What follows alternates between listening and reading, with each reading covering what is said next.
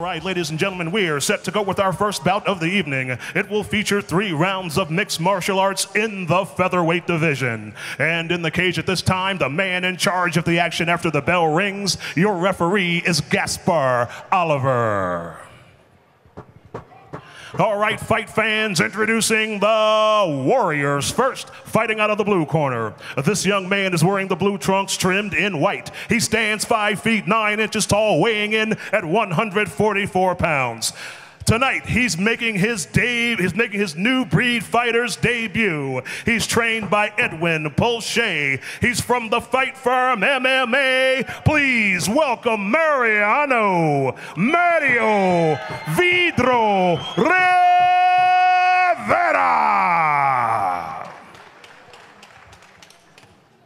And introducing his opponent in the corner to my right. This young man is wearing the purple trunks trimmed in white. He stands 5 feet 8 inches tall, weighing in at 141 pounds. He's also making his new breed fighter's debut tonight. He's trained by Michael Castro and Jeff Lentz from Castro's Martial Arts. Please welcome Karl Swanson.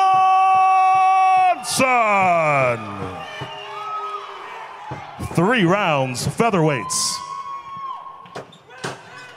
All right, Brian, so we're here at the Tower Theater, right? Fight number 1, New Breed Fighters in Pennsylvania for the first time, and I'm pumped up for this fight. Pumped up with you here, feeling good. First fight of the night, Karl Swanson against Mariano Vido Rivera. It's one of my favorite weight classes, you know. I like the featherweights. I like to see the speed.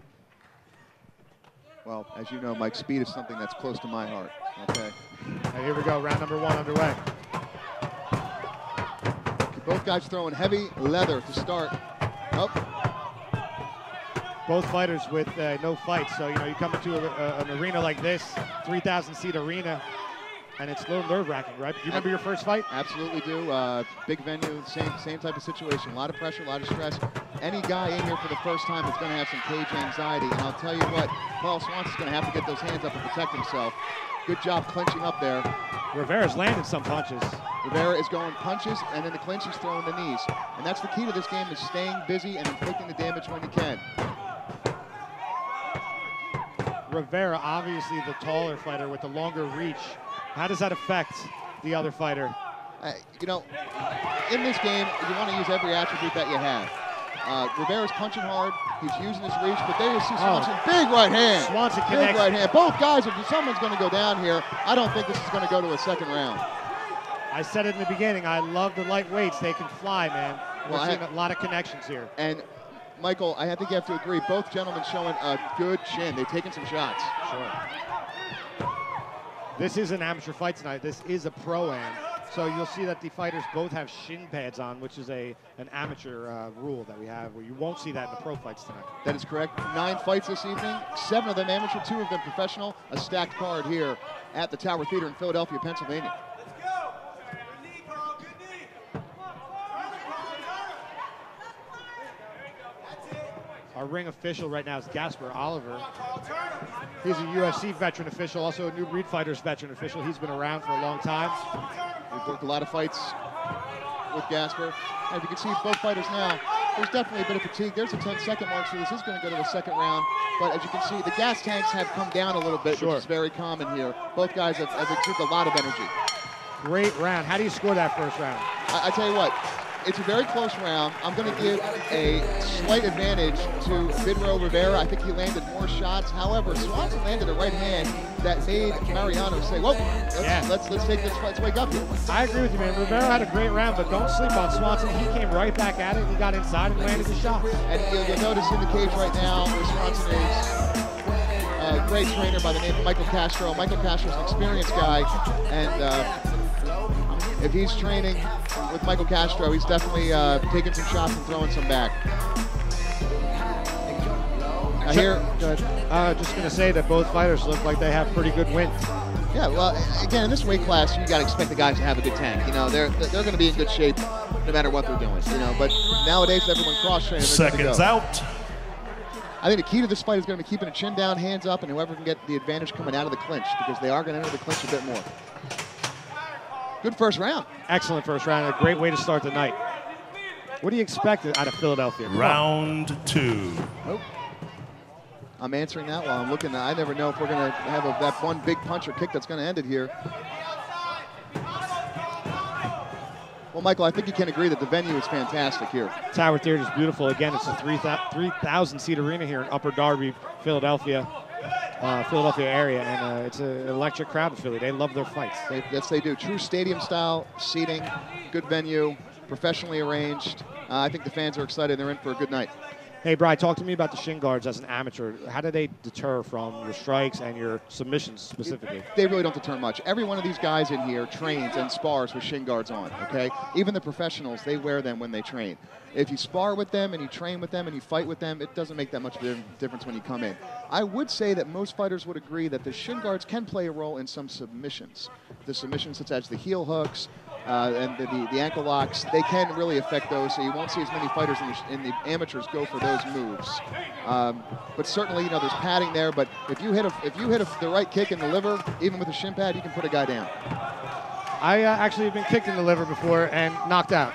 That's one of my favorite places to go. Yeah, it wasn't fun.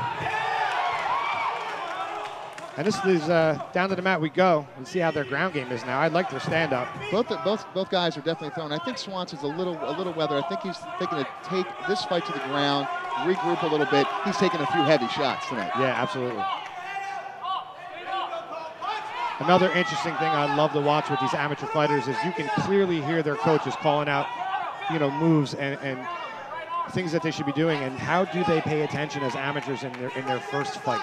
Well, again, you're going to go on instinct. Any guy who enters the cage is trained and prepared. And as we enter the 10-second mark there, it looks like we are going to go to the third round. You recognize your coach's voice. Most of these guys have been training 10 weeks and many, many months or years beyond that.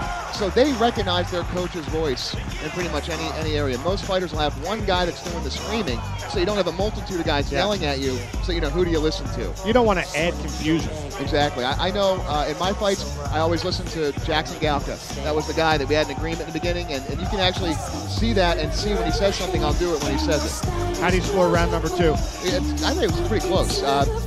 I'm not so sure that Swanson got that takedown, but he did take some control. So, again, you and I have always agreed on this point. What's the toughest job in the house? Scoring the fights. Scoring the fights. Yeah. Generally, we're on, but we've been way off too, and that's at the UFC, and that's here, and that's everywhere. Looking, you know, East Coast MMA. One thing that we've always talked about is that wrestling is enormous on the East Coast. Seconds out. Well, I think. Anybody wants to have an argument with me about the best base for fighting, wrestling is the key. But I think wrestling, being so big on the East Coast, it also spills into the way these officials score their fights. Yeah, I'll put it to you like this, and this was said to me, if you're on your back, you're losing the fight. Right, yeah. Swanson. This is the third and final round. Oh, the third double leg and final round. Let's see. Oh, he's right there with a takedown. He may have that choke. He's got it in deep. Swanson goes right for the takedown. He's got that choke sunk in deep. Vido Rivera's struggling. I think this is going to be it. There's the tap. There it is. Fight number 1 is in the books. And Swanson comes back. I was just going to say, round number 2 in the corner, in between periods, he's gasping for breath, having a hard time, and he comes out like an animal with heart. You know, I tell you what, when he came in the cage, he looked ready. A great first fight. Both guys did a super job. You can't take anything away from Vido Rivera. He has heart. He threw hard punches. I don't think he was ready for that double leg takedown. No. You know, Swanson didn't show that the entire fight. Stood within the first 2 rounds. I guarantee you his mindset was, we're going to stand and bang, and boom. That's the best time to hit a takedown like that, when the guy least expects it. Now, do you think Swanson's corner instructed him, let's use the takedown, let's try some of our wrestling jiu-jitsu back? Absolutely. I would say that when they went back, you know, they're saying, you know, he's looking to stand. Now, remember, you mentioned earlier, Rivera's the taller fighter. Swanson's got that lower base. It's going to be a little bit easier to take him down.